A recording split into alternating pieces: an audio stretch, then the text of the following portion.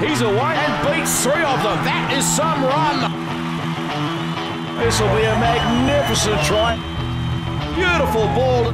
Steps inside. He's got support.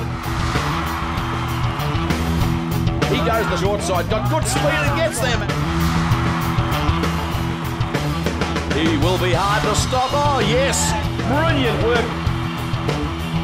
That is a pearler.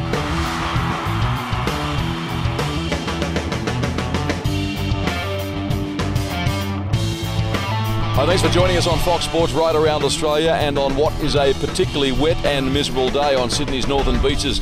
We welcome you to Brookvale Oval for this round 2 New South Wales Cup clash. Today it's the Sea Eagles back in the New South Wales Cup in 2011 facing the visiting Auckland Vulcans. Last weekend in the opening round of the Premiership, Manly going down whilst Auckland had a particularly good win. It'll be played tight in the fours today. There's been a lot of rain in Sydney overnight, so understandably the surface will be greasy. Let's now have a look at the two teams running around this afternoon. And the Manly Warringah Sea Eagles firstly. The side is Blanche, Shorter, Davies, Oldfield, Chapman, Foran, Riccardi, Cross, Higgins, Palau, Majali, the former Newtown Jet, Soward, Hawkins, and the bench Cunningham, Tafau, Bovis and Jones-Weigold. And now the Auckland Vulcans, Aranga at fullback, Taka, Metcalf, Jelling, Peace, Heta, Godinet the skipper, Caird, Kingi, Gavette, Teai, Robinson, Taylor, the bench Mara, Matora, Poaching, Huma and Piscini. Looking forward to this match today at Brookvale Oval. The Auckland Vulcans certainly approaching this match in very good form. My special guest in commentary today, the legendary Steve Mortimer, who's sitting in for Peter Mulholland, who's unavailable, and we'll hear from Turvey shortly. Right now, though, it's a very good afternoon to Drury Forbes. Yes, good afternoon to you too, Tappy, and it's a wet one at Brookie today. A big day for the Eagles, back at Brookvale Oval, back in the New South Wales Cup. We're joined with skipper Gary Riccardi, and Gary, it must be nice to be back at Brookie in the New South Wales Cup. Yeah, it certainly is. You know, we've got quite a young side, and you know, we're all new, but we're looking forward to the challenge, definitely. Now, yourself personally, you're actually a member of the Toyota Cup Manly side last year. How are you finding the step up to the New South Wales Cup? I know it's only been 1 week. Yeah, it's a bit different to the Toyota Cup. It's a lot more physical. We got quite a few boys who played in the Toyota Cup last year. So, but yeah, you know, we're all enjoying it. Well, there is no other way of saying it. Conditions here at Brookvale Oval are dreadful. There's been loads of rain today during the lead up to kick-off. It's drizzling as I speak, and obviously the rain expected to continue. Here's the Manly Sea Eagles on the pitch, and I'm joined in commentary today, sitting in for Peter Mulholland. It is Steve Mortimer. Good to see you, Turvey. Thanks very much, Dave, and it's great to be on the interchange bench with Peter Mulholland, the main man. Matt Nguyen is our referee this afternoon for this round 2 clash. Sea Eagles will run left to right on your screen in this first half, and we're underway. A fair bit of hang time on that kick. And returning the football for the Vulcans, Tolson Caird in jumper 17. He's stopped in his tracks now from Kingi away. And Auckland, there is no doubt they have a massive pack of forwards. Getting up to play the board now, Akuma Teai. And now they come wide. 2 passes off the ruck is the man wearing jumper number 15, James Gavette. Got a fair afro on him as well. He plays the ball, so the Vulcans doing a pretty good job here in their first set, hitting it up from their own end of the field.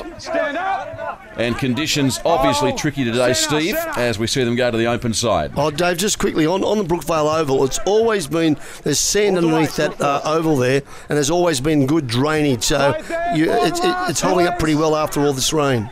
Okay, so the Vulcans go through their paces and approach the end of their first set. Godinet, the skipper, a good kick down towards the northeastern touchline. Coming back is Scott Blanche. He's dropped the ball there. There were 3 Vulcans converged in defence, and they forced the error, and that is an ideal start for them. Here's the replay, Steve. Yeah, look, under these conditions, you really have got to focus on that ball. So this has given the Auckland team a great opportunity to see if they could score first. But again, you just cannot make too many mistakes in these sort of conditions. Great kick chase by the Vulcans. There's no doubt they come into this game buoyed by their form. And now this is Tarka, hard and straight. One of the biggest wingers in the New South Wales Cup competition. A real blockbusting runner of the football. Now across again to, that's easy for me to say, James Gavett, 5 metres out. And again he offloads. He's a prolific offloader of the football. This is Tolson Caird. And Caird is stopped in his tracks a metre out. That time the tackler was Matt Cross. Now this is Darren Kingi. He's spinning. And if anything may have gone back a little in that movement, and he is backslammed by 2 Seagulls defenders. Cross again was across the top. A great chance for the Vulcans out of the back row at Taai, and the defence from Manly swarms in. Taai will be told to play it just a metre out. 2.5 minutes gone. No score early in this game as we come across to Godinay, and now the ball sees some air from Heta. Tried to put a grubbing kick in behind them. It came off Blake Davis. Manly falling on it, and they'll play the ball now centre field, about 15 out from their own line. And for the first time today, let's go downstairs to Drury Forbes. It's inevitable, Drury. You're going to be wet today. Yeah, certainly a few raindrops coming down here on the sideline. Good afternoon to you too, Turvey. Challenging afternoon for Manly. First afternoon back at Brookvale Oval in New South Wales Cup. Couple of late omissions. Daniel Harrison got called up into the first grade side, as did Tim Robinson, and Cole Lodge still not recovered from that car accident. Vulcans in very good form from last week, so it should be a good battle. Yeah, they're playing like they've got a real spring in their step. This is Junior Palau. In 17, I mentioned the fact that the Vulcans have a big forward pack. Got to say, Manly, not exactly small. Now, Liam Foran, kick downtown. It's a beautifully weighted kick. They'll want to get busy here, the Vulcans, and the chase from Manly is good. Fullback Aranga got it, but he was then taken by the Manly defence. Michael Chapman it was on the charge, Steve. That was good enthusiasm. Yeah, Dave, a kick is as good as it's chased, and well done to Michael Chapman too, locking the Auckland Warriors' Tarka back into the field. So a great kick and chase there, and it certainly is going to put the pressure on the Auckland Vulcans. It was certainly an unorthodox tackle, but got the job done. Now the line drop out from Willie Heta. Not a bad one. 45 on the fly. Here's big Matt Cross winding them up, and he charges back into the Vulcans' defence. They had sufficient respect for him. 4 tacklers involved in that as the rain again starts to fall here at Brookie. Junior Palau now. He's a big unit and takes the football a further 10 metres forward. He'll play it back to Liam Higgins. Now on the short side through Riccardi. An inside ball to Oldfield. Good defence. It was well read by the Vulcans and Matt Robinson particularly. And here's more pressure.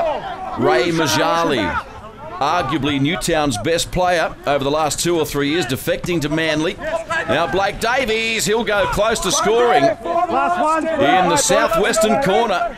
Vulcans' defence equal to the task. Can Manly cross? A kick by Gary Riccardi. It's pressure time. It comes off a Seagull. Matt Cross got his hand to that. It'll come back to the 20 for the restart. That was a nice little weighted kick there by Gary Riccardi, up high enough so the Seagulls can compete for it, but unfortunately it went forward, so they lose that opportunity.